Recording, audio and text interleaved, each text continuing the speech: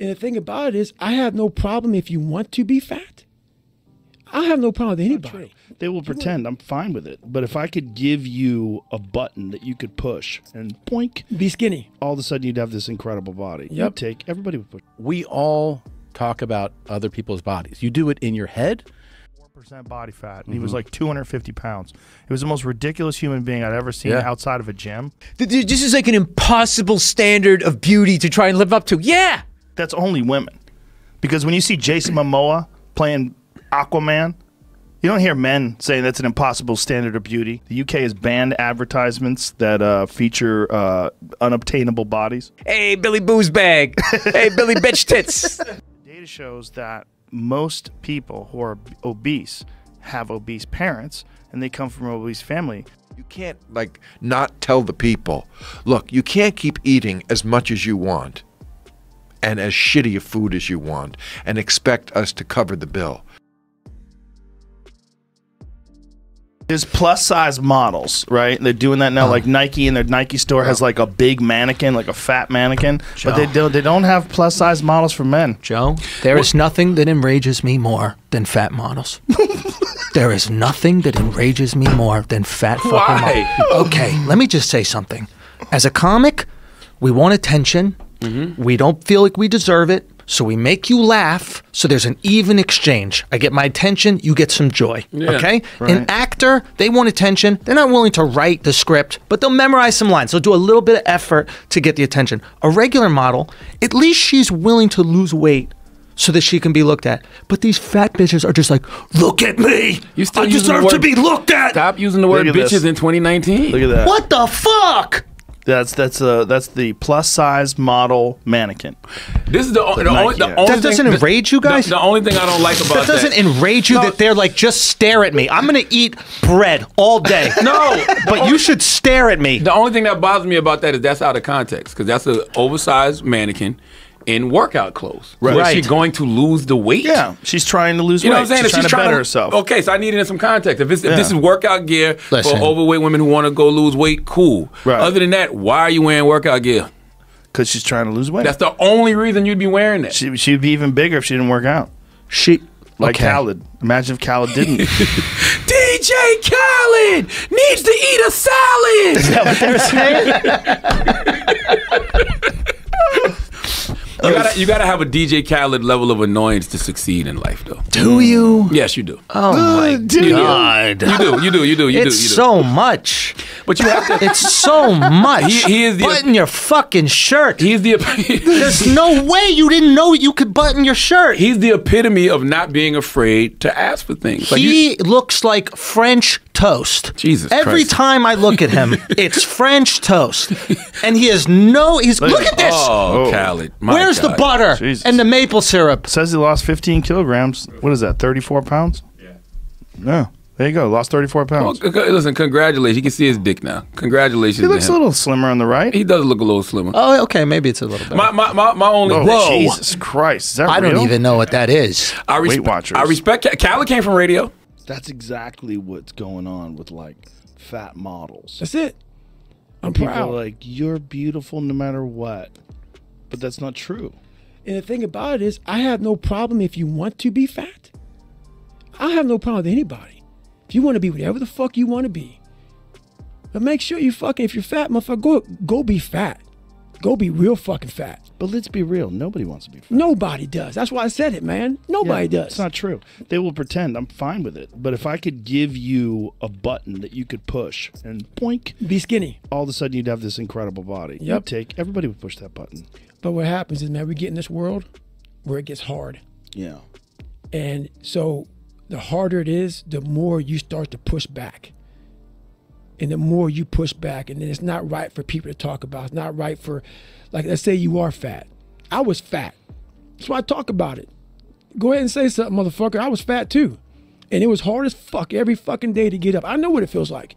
When you roll your fat ass out of bed and all you want is some fucking damn cinnamon buns and shit and fucking chocolate milkshake. I know what it is. I know exactly what it is. But I can't want it more than you. And so many people just want it the easy way. I'm sorry, man. It's not. So what they start to do is they build this narrative of it's okay. When the narrative should be, you need to fucking work harder. You need to fucking discipline your mind better. We need to help people more than just saying it's okay. It's okay that you're not fucking willing to fucking help yourself out. That's not okay. It's not okay. It's not acceptable. Even though it's your life, if that's acceptable, that's unacceptable. And there's a lot of people in this world, me included, that if I accepted that, I wouldn't be anywhere. So yeah, a lot of people just fucking, they start creating a narrative about themselves that make it okay.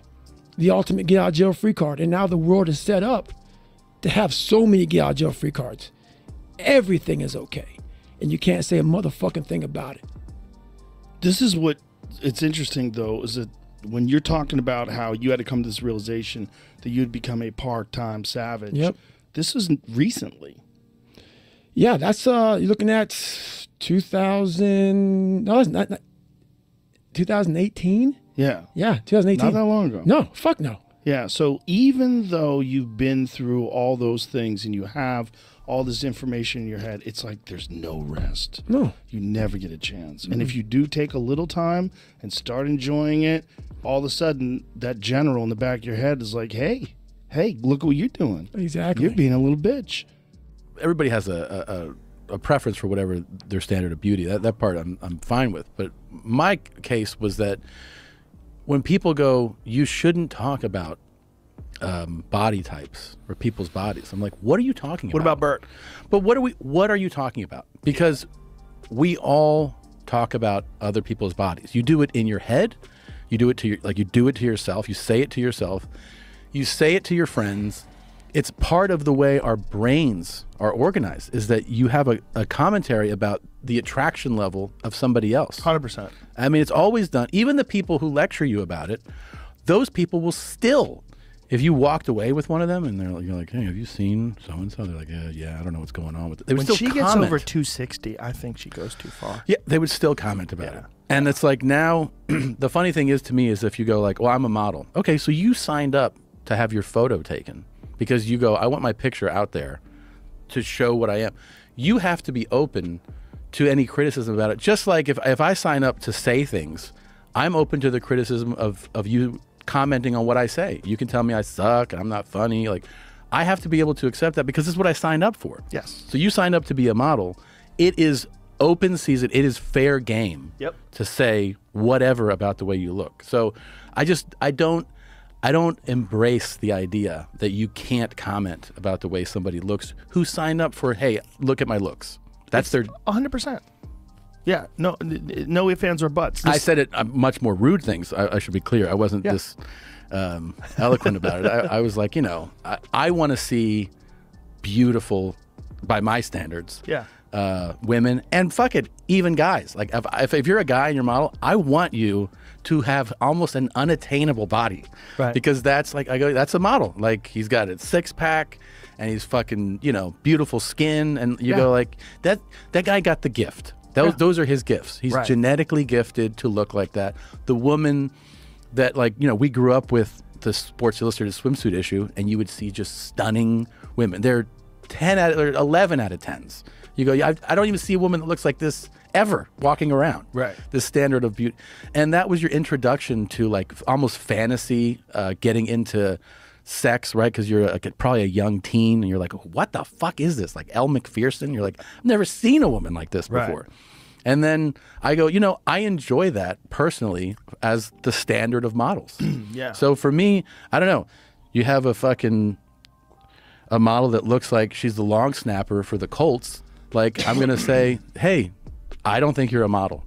I think you should dig ditches or something. I don't know. I just feel like it's fair to say that you look like that. You're not my kind of model. Mm-hmm. I don't like the way your body looks.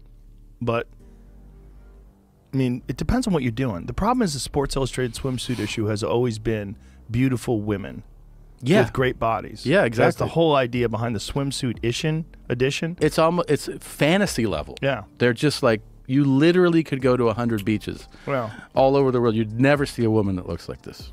Or you might see one. Maybe. And go, wow, look at her. Look, what the fuck is that? Like when you go to a beach and there's always a guy on the beach that's just jacked, shredded, and you're like, wow, you prepared for the beach, buddy. Yeah. Way to go. All year was today. Yeah, you deserve it. Yeah. As you're walking around, strutting your stuff like a peacock. Yeah, and keep going back and forth. Show us how. Walk around the pool a few times. Yeah. Yeah. Let it out. Let it out, buddy. I remember we were in Phoenix once for a show, and we were hanging out at the pool at the W Hotel, and this fucking guy walked by, and he had like 4% body fat, and he was like 250 pounds. It was the most ridiculous human being I'd ever seen outside of a gym. I was like, dude. And I was with Eddie Bravo. I go, look at this motherfucker. Yeah. I go, that motherfucker looks good. Yeah. Exactly. You go like, he was just like, dang, just shredded everywhere. He looked like he was so excited to be at a place where he could take his shirt off. Yeah, good for him. And the criticism is when you showcase that and celebrate that you're endorsing unattainable body types and you're making people feel bad about their body. And I just don't believe that. I just don't believe it. I believe that, you know, we all have choices. And yes, we're all built different. We have different genetics. But I don't believe that having this incredible freak be the model is negative for society. I don't think that that's true. It's not negative. It puts a lot of pressure on people. Sure. To try to look better, but so what? Yeah, but that's what I'm saying. Why is that a problem? Well, competition is a part of everything. There's intellectual competition. When someone achieves a Nobel Prize, is that an unattainable level of intellect that other people can't achieve? And you shouldn't flaunt that with awards? Yeah, you should. I mean, what do we do when someone achieves like Jeff Bezos levels of wealth? Is that an unattainable version of wealth? He shouldn't be allowed to have a yacht that's fucking 60,000 feet high. Well, like, what do we do? There's people that definitely say that. You know? But why? It's like this is the same participation trophy crowd. Like it is. You know what I mean? Yeah, it bothers me. It irritates me that that people feel like, you know. Well, you work really hard. It's one of the reasons why it bothers you. Yeah. Because it's like that applies to a lot of other things too. Sure. Like, you know, like I love when like there's a supermodel, like this is like an impossible standard of beauty to try and live up to. Yeah. Yeah. Yeah. That's why she's on the cover of a magazine. She's that level beautiful. And you're going to try and sit there and tell me that that was learned. Well, here's the thing. That's only women. Because when you see Jason Momoa playing Aquaman, you don't hear men saying that's an impossible standard of beauty that we have to. No, I just make fun of that fucking stupid thing he has to hang on to. I don't care how much you can kick my ass. That is the dumbest shit. You should be on a fucking cereal box. It's a trident. For years, they had a problem like with Aquaman. It's like he's in the ocean. Human beings are on Earth. Like, what do we... Like, I have to see that fucking movie. He looks like a stripper at a bachelorette party. He does. A good one. Like, you paid money. You got a good one. Guy dieted down for that. Yes, he did, and he got all the abs. So he's better than I am. Oh, this is the fall look. A different one. Yep. The fall look. This is when he's in the Black Sea. You know what I mean? He wants to fucking... Gets cold. Yeah. Did you see what's going on in the UK? The UK has banned advertisements that feature unobtainable bodies. There's I Jesus, retweeted the way he I tweeted it recently. The way they eat fish and chips over there, that's going to be most of advertising. Well, they had these ads for summer bodies. You know, you see a girl in a bikini, and they're now making it illegal to put those Why kind can't of you ads aspire to that?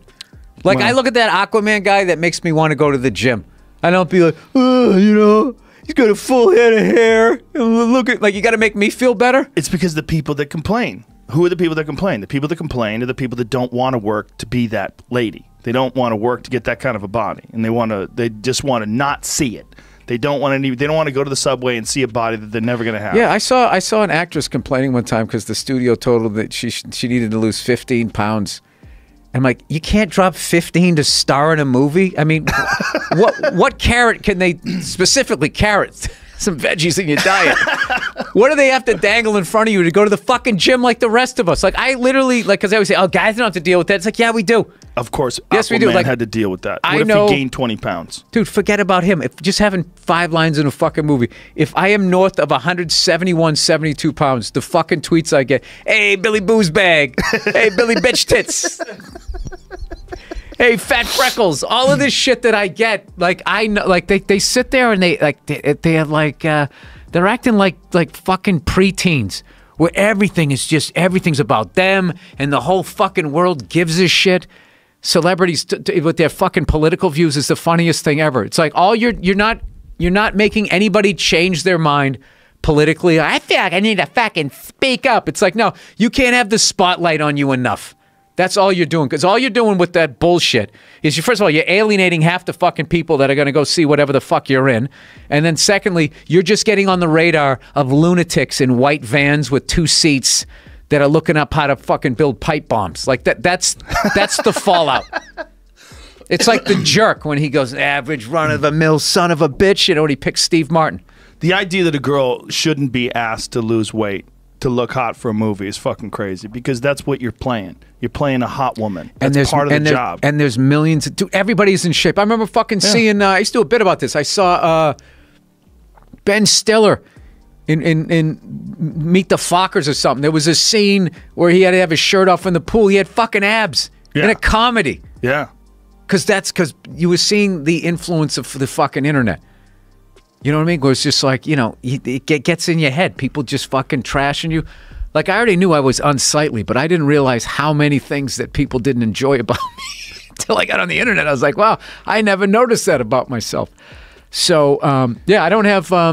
look, if somebody really has like a fucking eating disorder, if you're like fucking obese, I have sympathy for those people. But if you're 15 pounds, 20 pounds overweight, I mean, fucking... you know what, you drink some fucking smoothies... These women that are playing these roles have to understand, first of all, that part of the reason why you got that role is not just because of your acting ability, but also because you're pretty. You have a beautiful face. You were born with it. You didn't even work at it. And then on top of that, you're supposed to be playing a beautiful person in the movie. They would like you to not be fat. Well, there's millions of dollars at stake that could be lost. So I always feel like your job is, even if you look like me, is to show up on time, knowing your lines, in the best possible shape you could get yourself in. If that's the role. That's the... even if I'm just fucking playing anybody. What if you're Artie Lang? What if you're Artie Lang and you're supposed to play the guy that's smoking cigarettes and you're the brother-in-law that's drunk all the time? Then your job's to look that way. Yeah, your job's to look that way. Yeah, her job is to look like the hot woman that everybody wants to fuck. If they're telling you have to lose weight and you're a beautiful woman, it's because they want to make you more attractive. There's not like discrimination. There's a reason. They want a better product. Oh, they want to make money. Yeah, they're trying to make money. A better product. And I'll tell you another thing too. Like, really, those, both male and female, like those beautiful people at that level, it's like they're fucking aliens. Like, I've done a couple of movies. I did a movie one time, and I remember it was a scene, we were in a car, and the star of the movie was holding onto the steering wheel, and I was like I never thought this ever about a woman. I was like, her forearms are gorgeous. I was looking at him like I was like, those forearms are perfect. But I didn't make me... When I went to Stockholm, Sweden, how beautiful the people were there. I was walking down the street pointing at guys with my wife going, Nia, look at that guy. Look at that. That fucking guy, like he's like an accountant walking down the street. He's like, does he know if he fucking came over here, he'd be starring in movies? And that's not all of Sweden, by the way. That's like just when you're in Stockholm. That's like their Manhattan. So all the beautiful fucking people. But I mean, I went to this went and bought like a magazine or something like that when I was over there. And the woman behind the counter was like a fucking 11 here. But she was working at a magazine stand, so that was her energy. Like, hey, how you doing? I'm working in a magazine stand.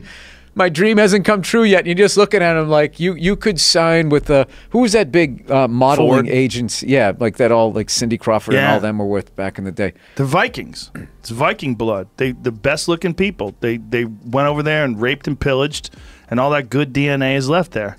They caught the best women. They kept them alive. Killed everybody else. Oh, is that what happened? Oh yeah. I don't know what happened. Vikings. But like that's why they're so big, beautiful. Oh yeah, no, they're super Perfect tall. features. That's one of the funniest things ever. When you go over to like the what do they call those? The Nordic, and then Scandinavia's within the Nordic countries. I always have to remind myself of that. Like you'd go over there, it was the funniest fucking shit because they're so goddamn tall. There would be kids almost my height whose voices hadn't changed yet, and they had the mentality of like an 11-year-old, and they'd be like, "Mom, I want to," except they were speaking that when they were talking, and their voice hadn't changed yet. And I was just sitting there laughing my ass off, going, "These are like fucking, yeah." They like everybody was like 6'3", 6'4", 6'5", like rail thin with their fucking European pants.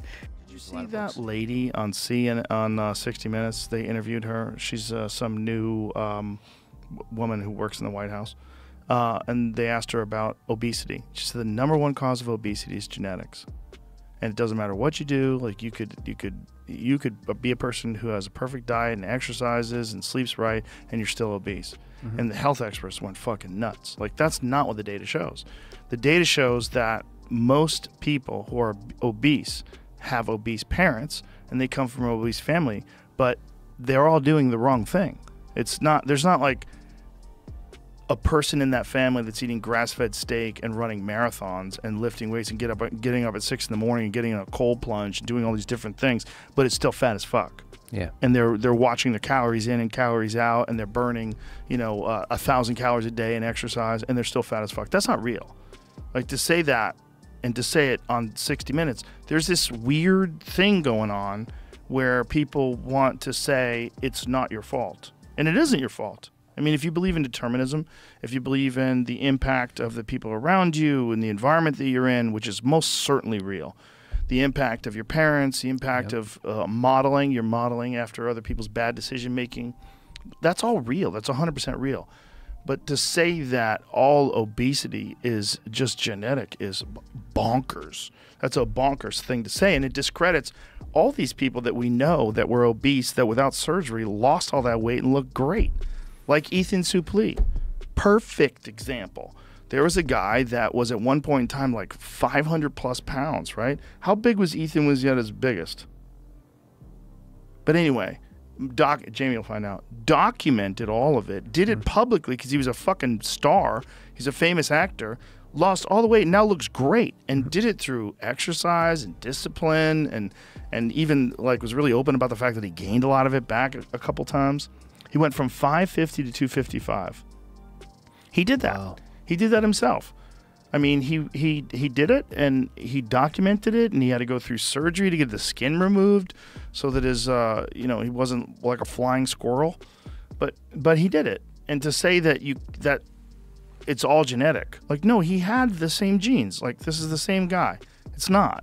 And it's also not inspiring.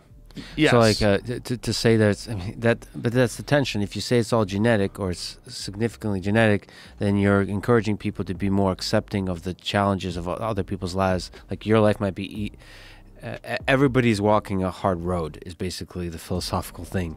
That you don't, just because it's easy for you to exercise doesn't mean it's easy for others to exercise. Sort of. But aren't they also saying you don't even have to walk that road because it's not going to help you? Yeah, exactly. So that's a very poor statement of that. It's a trade-off. I mean, it's a different philosophy. Pull yourself up by your bootstraps. Right. It's a really inspiring, powerful, empowering philosophy. But it's like, well, sometimes it's harder. You can't say that because different people have different. Some people don't even have fucking shoes.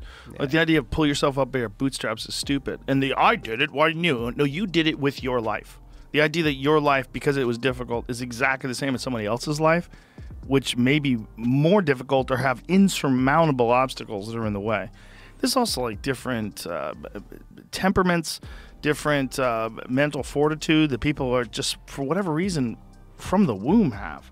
Some people are just determined from the time they're really young, and some people are just not. Some people are discouraged easily, and some people are not. And I don't know why. Yeah. But to say that there's no way is crazy. To say there's no way is like, that's irresponsible. And it's also like to say that and just put it on 60 Minutes. Hey guys, that's not true. And you could talk to a lot of people that have lost weight and they'll tell you it's not true. It doesn't mean that the people who are obese didn't get a really bad hand genetically, a really bad hand in terms of the environment they grew up with. Yeah, they got dealt a bad hand, no doubt. It's not the same as someone who grows up in a house where everybody's skinny and the fucking whole family runs. Like, no, it's not going to be the same. Someone who's eating organic and the whole family like does a lot of exercise and does stuff together. Yeah, they're going to be thinner. Yeah. But it's like you can't lie. You can't lie, and you can't be you can't expect me to think that you're really an expert when you say things like that. Yeah, but you also can't criticize Bill Gates by saying he has a soft body. Of course you can. Of course you're being a comedian, but he does. And if he's talking about health, hey buddy, get your house in order first. Yeah. Yeah, definitely. There's a lot of incredible doctors that don't have their house in order. That's true. But if you're giving health advice, one of the core components to health is your metabolic health, your overall metabolic Put up health. this story right out of the gate. They're talking about using that drug, that semaglutide stuff we've been no. talking about. Is that what they're doing? So this is like an ad for semaglutide? I'm not saying that, but that's what it seems like. Oh my There's even like the whole thing God. about the shortages of it. Oh no. So But you know, I think Huberman was discussing this. He might have been discussing this with Peter Attia, and they were discussing that semaglutide doesn't just make you lose fat, but also makes you lose muscle in many in cases. the game. You can't like not tell the people, look, you can't keep eating as much as you want and as shitty a food as you want and expect us to cover the bill. You just can't. That is not something that anybody wants to hear, though. Oh, I know, because I did that editorial, and I then, know. I remember that. People got upset at you. well, here's the story. People did not. People loved it until James Corden said something. Oh, that's right. He had that whole. First of all, he did that, and in doing that, made fat jokes, which was Which I like, did not, by the Jesus way. Christ. Yeah, mine you were was talking there was about nothing obesity and cheap on morbid people. Look, morbidly obese people. First of all, he missed a great opportunity to literally save lives. If he had taken the opposite approach, he took the easy way out. Of course, you can always get applause for saying, "Oh, let's boo the mean man who's told the truth." That's not brave.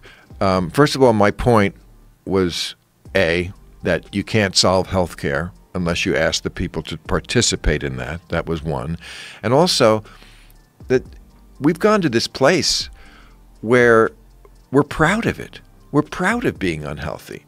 Weight Watchers had to take the name Weight and Watchers out of their title. It's WW now. It's like, what? Being fat isn't bad. What's bad is someone pointing out that fat is bad.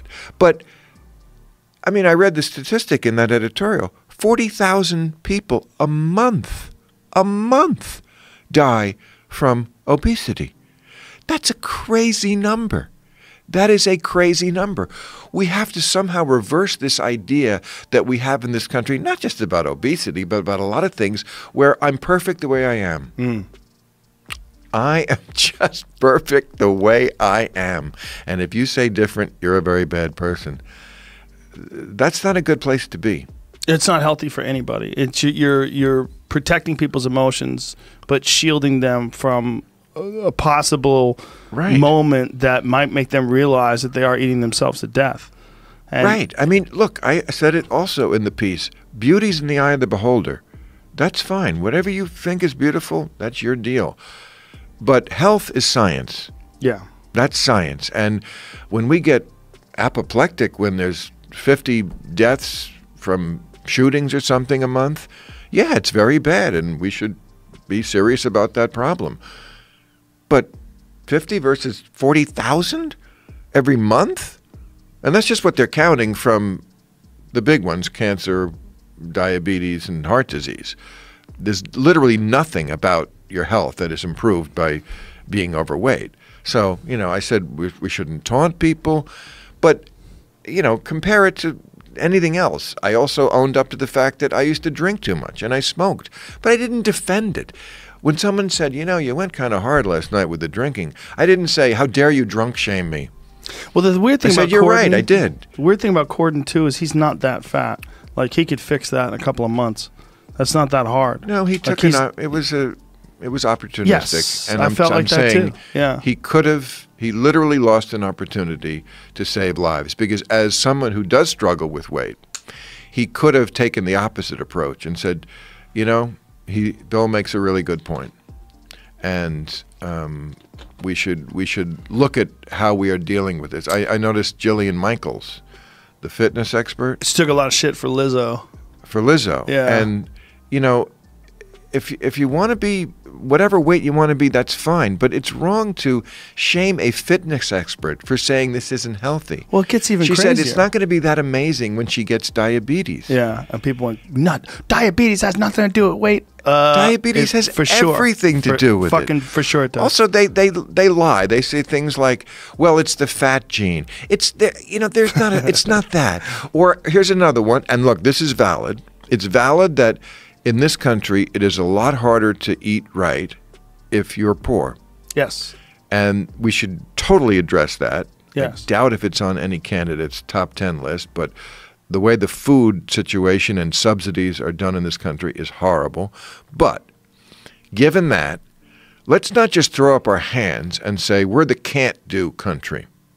And because it's harder, let's not even try. Yes, it is harder to eat right on a budget. But I'll tell you something you never need to have with your food, soda, which is a large part of it, okay? Huge. And you'll save money. You don't have to have soda.